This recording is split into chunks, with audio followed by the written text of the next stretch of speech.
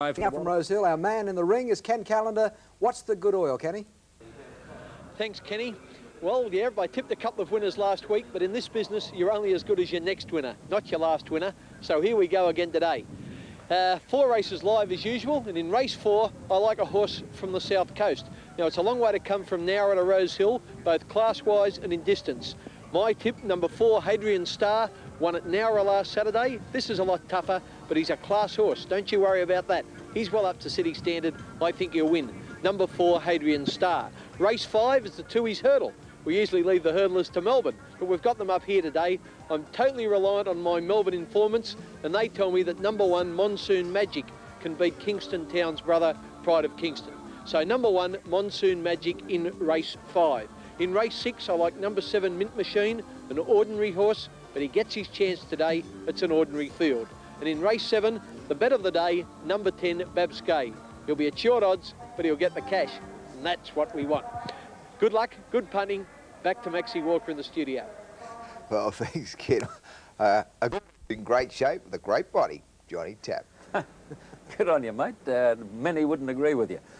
Well, the race coming up is for 3-year-olds, and there's a horse here called Jacobs Creek, and he's obviously named after the good drop because he was sired by River Rough. His last run was very good, and that run has trimmed him down. I thought he had a spare tyre here last time out, Kenny. And the horse you're tipping here, Ken, I believe is Hadrian Star, whose country form has been outstanding. Yes, Johnny, he's at big odds, but, well, occasionally I like a bit of value. I hope he can win, Hadrian Star. So far, he's only won down the south coast, but I saw him beaten. He ran a place in town. I saw him beaten one day at Kembla. He should have bowled in. And last Saturday, they tell me that down at Nowra, he absolutely streeted them. I hope he does the same today. Let's look at these prices. Number 1, Vertain, is at 7 to 1 into 6 to 1. Jacobs Creek, the hot pot, he's 6 to 4 favourite. Sure, he'll be hard to beat. 20 to 1 direct sale. Hadrian Star is getting out a bit, 7.5 to 1. He's a bit longer even with bookies, about 10 to 1. He's got a great hope though. Don't you worry about that, as Joe Biolki would say. 40 to 1 Mark Supreme, 40 Pleasure Hill. Solo Dios, big firm in the ring, 4 to 1 on the tote, could even come in a fraction. 8 to 1 Tony's Pearl. She looked a treat in the yard before they went out. Missouri Rebel, unraced, but has showed a lot of speed in trials, is at 50 to 1. Record Rancher is scratched. What Magic is at 9 to 1, in now to 8 to 1, and 100 to 1 Magic Potion. John, if you're going to tip a roughie all day, if you're going to call one to come home first, I hope Hadrian Star's it.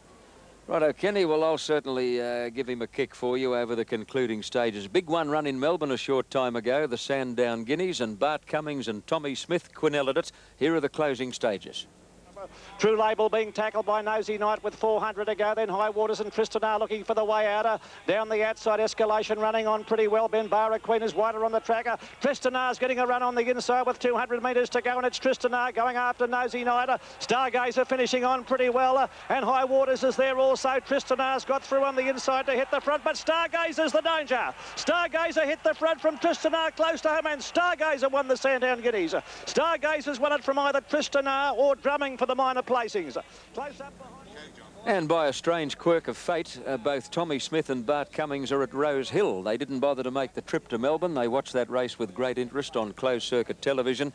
Tristan got a rails run to hit the front, but along came Stargazer. And who do you think rode Stargazer?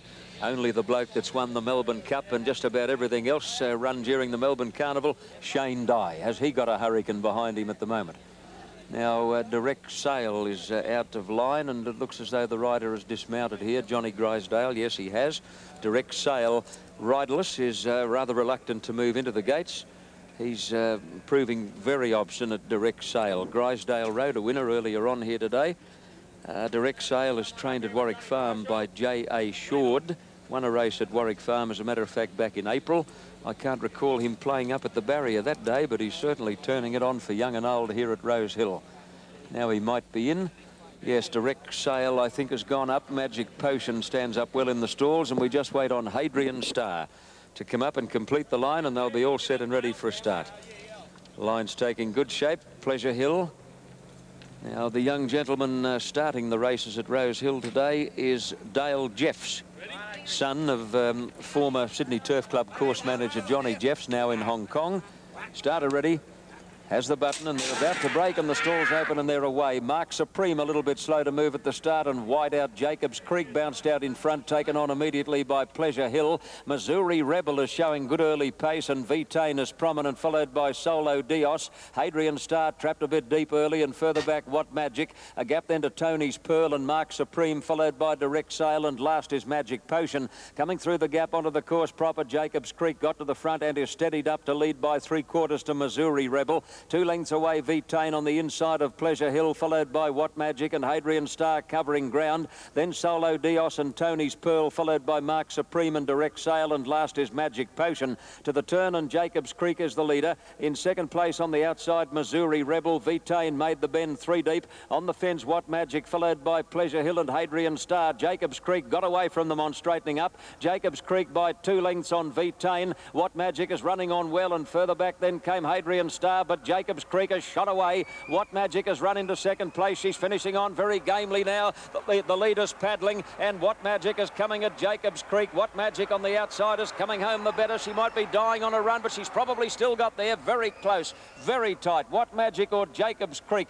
Now Hadrian Star probably third in front of Tony's Pearl, Direct Sail, then V-Tain and Magic Potion. Further back Solo Dios, followed by Mark Supreme and Pleasure Hill, and Missouri Rebel weakened out of it to finish at the tail of the field. Very close again. Very tight. What Magic's run started to peter out 30 or 40 metres from home, and Jacobs Creek raised another effort, and there's nothing in it. By crikey, it's as close as a boarding house scrape of butter. What Magic on the outside, ridden by Craig Carmody. What Magic is showing $9.40 and $2.60 on the tote. Jacobs Creek is showing $2.70 and $1.60. And which one third? Was it Hadrian Star third? Ken's Selection, I think he might get third. Hadrian Star was showing $2.10 the place. Now look at that freeze frame. Holy smoke. It is a cigarette paper job, an absolute cigarette paper. What Magic and Jacobs Creek in a desperately close one. There's a carbuncle between them, with Hadrian Star in third place. Well, look at that. To the naked eye, and looking at that freeze frame, almost impossible to pick. The Chestnut filly has her head a fraction lower than Jacobs Creek, and usually the head that's coming down gains the pat in these photo finishes, because the judge superimposes a white line across those two noses, and somehow stand by. 11 got it. What Magic. 11, What Magic on the outside by a breath from Jacobs Creek, and Hadrian Star third. 11, 2 and 4, and there it is once again. The head coming down, got it the pat. What Magic. Oh, close as they can possibly get. You've seen a ding-dong finish on Wide World of Sports.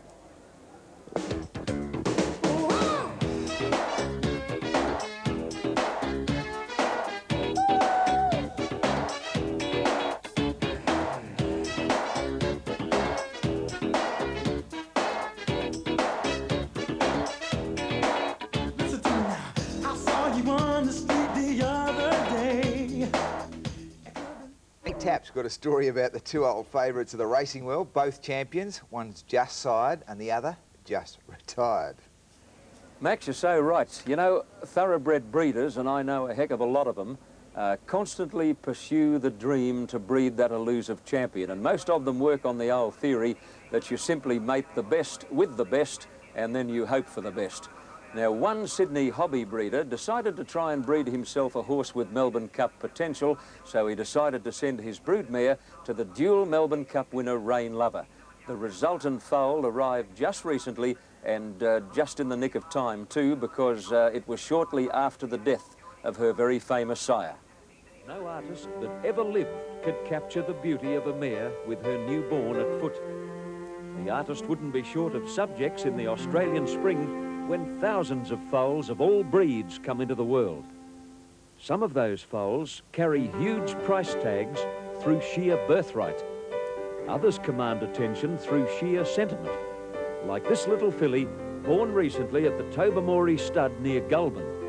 She's the very last foal by the dual Melbourne Cup winner Rain Lover, who died this year after 18 years at the stud. Rain Lover made his last public appearance at Rose Hill 15 months ago, looking much younger than his 23 years. With Peter Cook in the saddle, the great horse paraded to the delight of racing fans who remembered his spectacular racetrack career. He won 17 races with 18 placings, including consecutive Melbourne Cups, the first of them in 1968 by a record-winning margin. One man completely overawed by Rain Lover's guest appearance last year was Sydney property developer and horse breeder Alan Lucas. I knew I just had to have a foal by him, and I thought Manoa Valley was the perfect mare to send. Manoa Valley was one of only 11 mares served by Rain Lover in 1988. 9 conceived, 2 aborted mid-term, and 1 foal died at birth. The other 6 foals have all arrived, with Manoa Valley's filly being the last born significantly on Melbourne Cup Day. Rain Lover all over. She certainly has Rain Lover's colouring and an almost identical white head marking. To be born on Melbourne Cup Day was a bonus. I think it was a terrific coincidence. Seriously, though, a lot of people tell me that they believe it's a great omen. I hope they're right. More than that, I just hope she grows up very healthy, beautiful, and if she can win a few races, that'll be wonderful. All being well, this time next year, the filly will have a half-sister or brother by this aristocrat.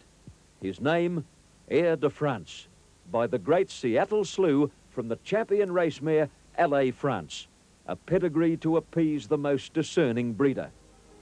In the meantime, the little lady has a long way to go from the foaling pastures to the green stretches of Flemington on Cup Day. Only a super optimist would say she can, but then again, she is a daughter of Rain Lover. Meanwhile, a trainer who figures prominently in Melbourne Cup history has announced his retirement. Colin Hayes told Ray Warren in Melbourne that he's decided the time has come. Yes, I have, with reluctance. It's always hard to give it away, and we're having a wonderful year, but I think that David's ready, and I feel that while I can be around to enjoy it, I'd like to see him take over the role as trainer of Lindsay Park. You've trained for some very big names in the world of racing, the Sheikh and, of course, Robert Sangster.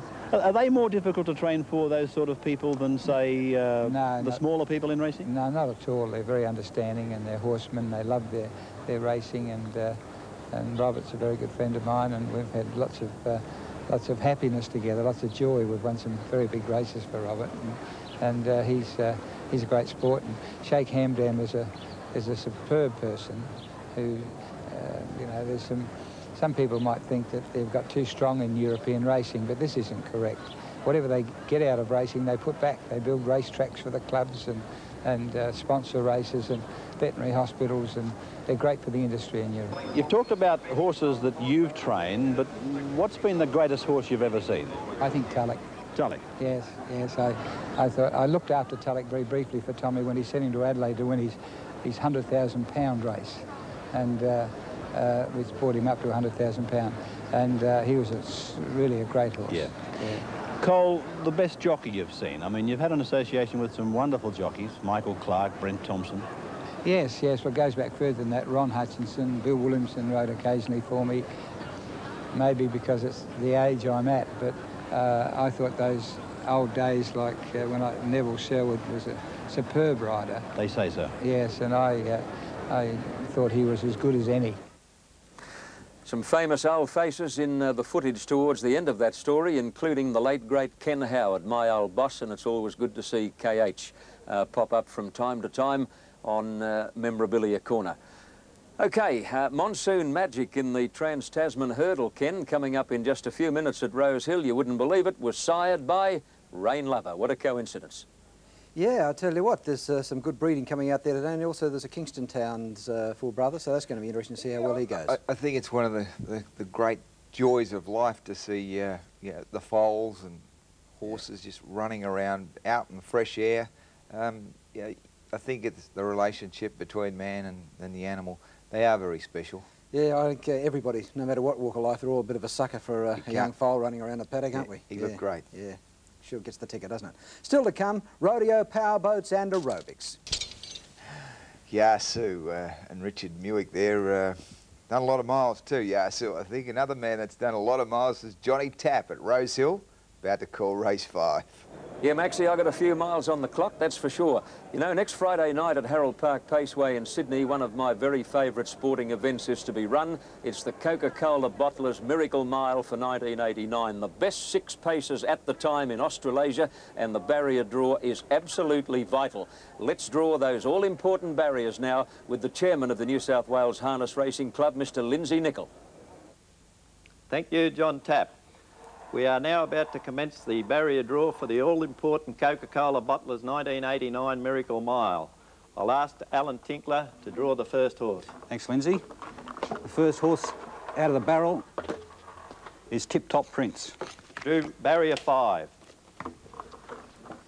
The next one is Luxury Liner. Drew barrier 1. The next one is Earth Station. Barrier 2. Thor 8. Barrier 3.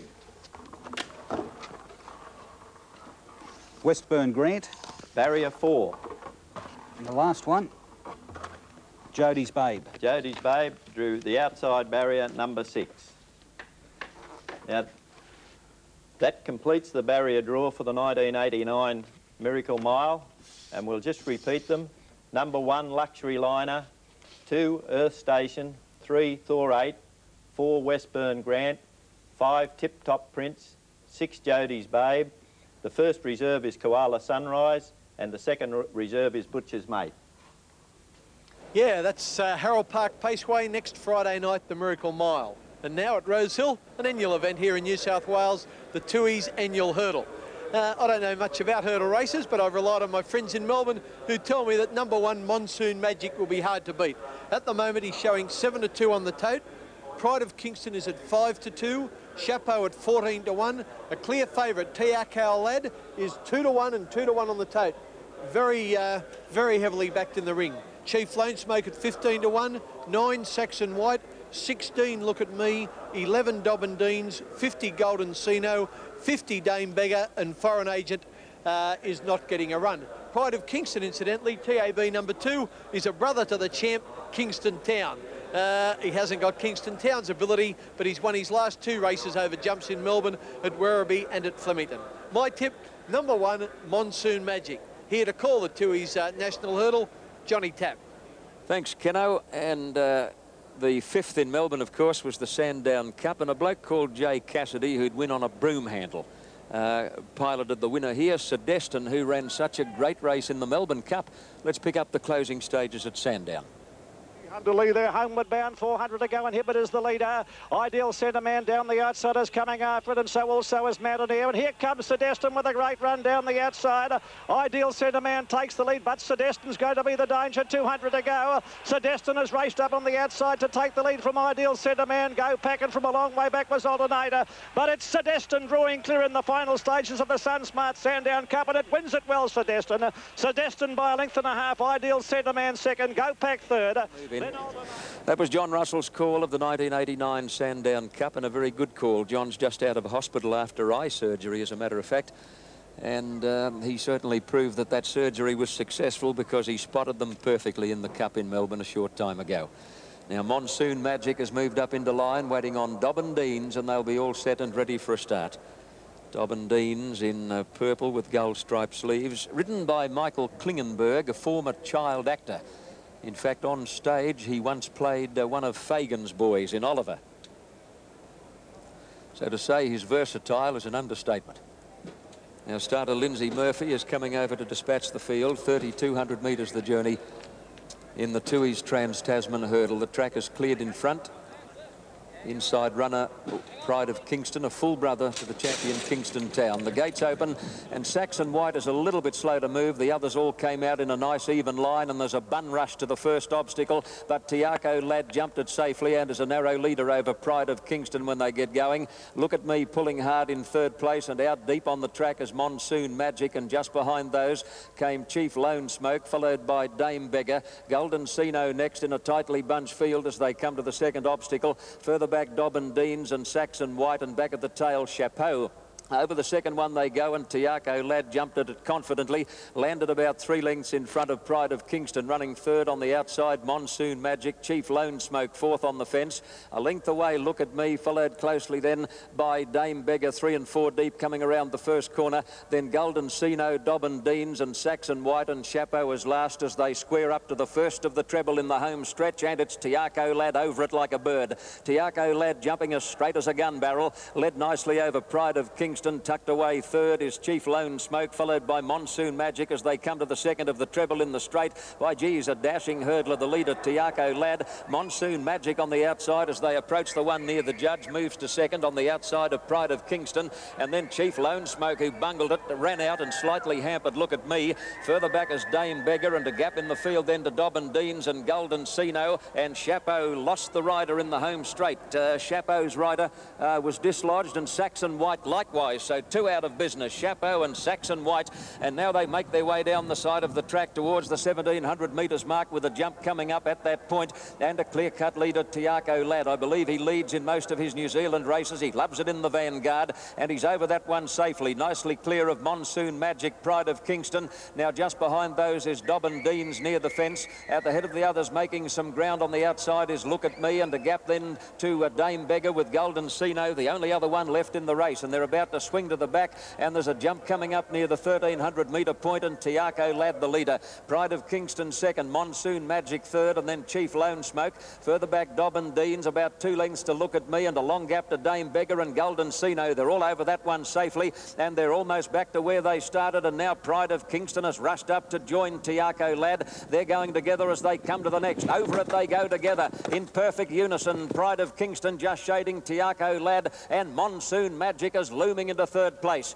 2 lengths away then as Look at Me and Chief Lone Smoke together. A long gap in the field to Dame Beggar, followed by Dobbin Deans, and Golden Sino tailed right off as they come to the one at the 700 mark. 3 jumps to go in the Trans-Tasman hurdle, and Kingston Town's brother, Pride of Kingston, just led Tiaco Lad, who out-jumped him though. Tiaco Lad over it like a bird. He's dashed away from Pride of Kingston, who hit that one hard. Look at Me is getting up on the fence. Monsoon Magic between horses, and then Chief Lone Smoke, and well back as Dame Beggar, followed by Dobbin Deans, but away goes Tiaco Lad. 2 to go as they turn for home in the Trans-Tasman hurdle, and Tiaco Lad approaches it. He's about 4 in front of Look at Me, followed by Monsoon Magic. He's over it safely, Tiaco Lad, led by 3 lengths on Look at Me, Monsoon Magic, Chief Lone Smoke. The others are all tied. Here's the last coming up. Tiaco Lad squares up to it, measures it, over it like a bird, and lands well clear of Look at Me, followed by Monsoon Magic. The jumping's all over. Tiaco Lad, the leader. Look at Me is coming at him on the outside, though. Tiaco Lad's weakening.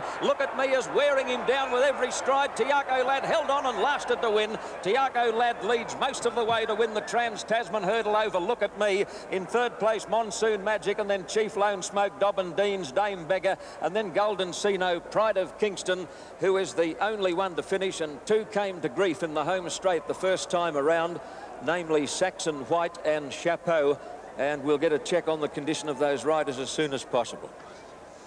Now, Tiaco Lad, first winner I've tipped all day, and it's a hurdler. I wouldn't know a hurdler from a Port Jackson shark. Number 4, Tiaco Lad, to pay $2.80 and $1.40. Second, number 7, Look at Me, to pay $4.50. And third, number 1, Monsoon Magic, to pay $1.60. By gee, when you only call one of these annually, it's a little bit unsettling. You know what, I find myself trying to find the jumps all the time. The ones down the back of the course are a bit hard to see. Still, we'll get used to it. And a dashing exhibition by Tiaco Lad, a J-Tap selection in the Tooheys Trans-Tasman hurdle, and you've seen him win on Wide World of Sports.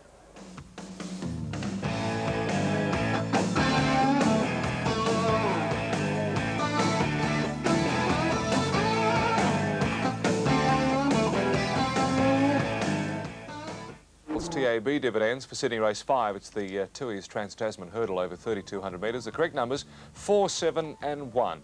Tiaco Lad, $2.80 and $1.40 rather, and Johnny Tap picked that particular horse. Look at Me, 7 was second, good strong finish, $4.50, and Monsoon Magic, Kenny Calendar's tip, number 1, coming in third, $1.60. And Kenny Calendar has another tip, Sydney Race 6, it's number 7, Mint Machine. In golf, New South Welshman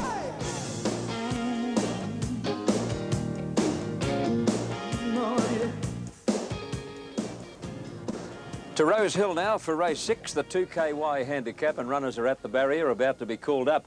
Ken, on Melbourne Cup Day, I was at Randwick and I saw this horse Aladdin score very, very impressively. I've just got a gut feeling this horse has improved pretty quickly in the last month or so.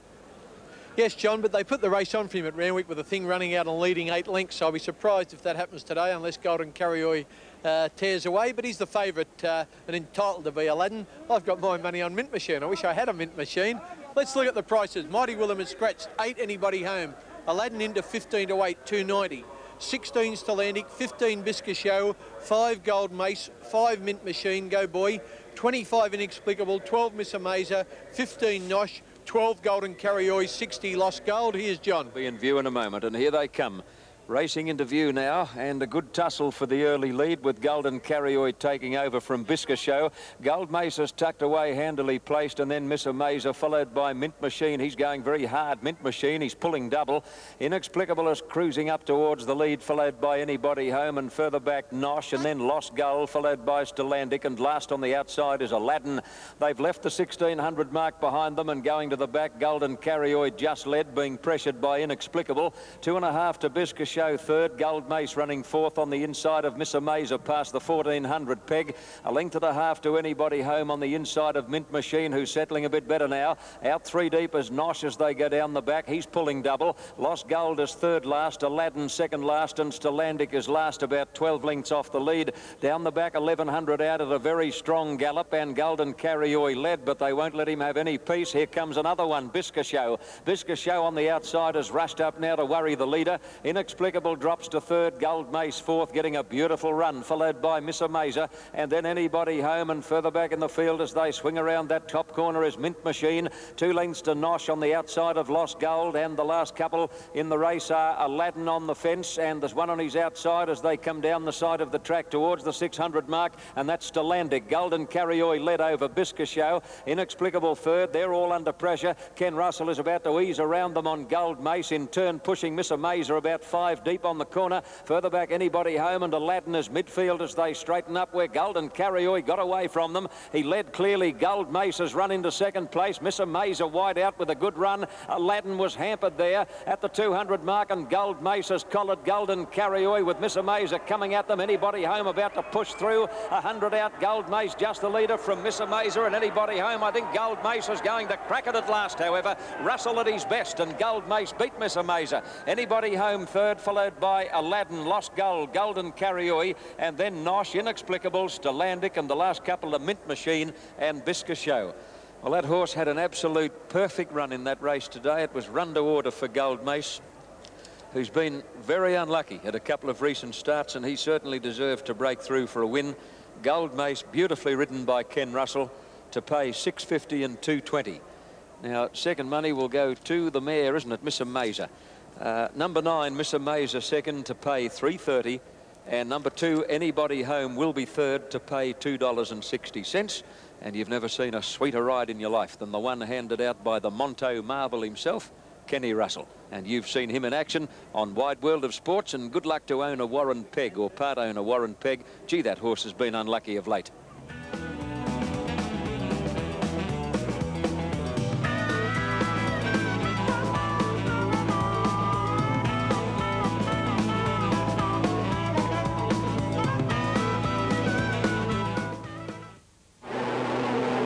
These turbo 1,000 metres. The correct numbers: 6, 9 and 2. Gold Mace $6.50 and $2.20.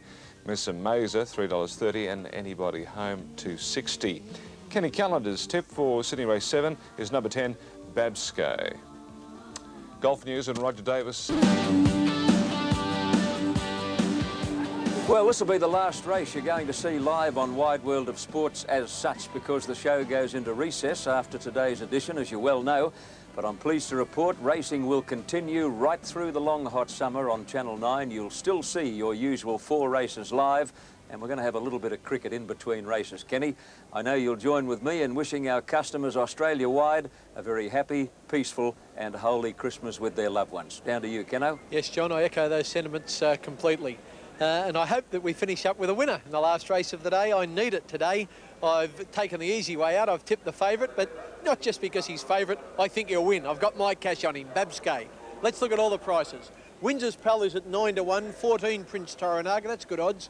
Tiendi was scratched this morning. 12 Scintilla, 50 Round Opera, 40 Pleasant Flight, 9 Moral Victory, 8 SAR Special, 16 to 1 Whiskey George. Evens the favoured Babsky. Short odds, but I took it. 15 High